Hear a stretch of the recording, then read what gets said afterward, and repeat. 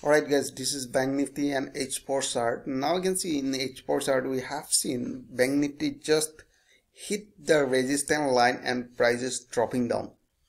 So why is it a resistance line? So we connect at most recent swing high point here, you can see.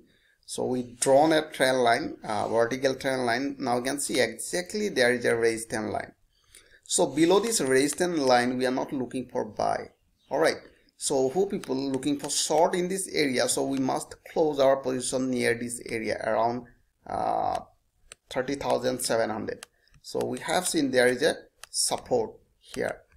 So if you wanna see in a small time frame like 15 minute, price is running in a uptrend, but the price are not able to create higher high, you can see.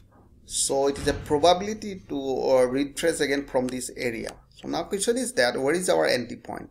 For the entry point we must connect the most recent lower point.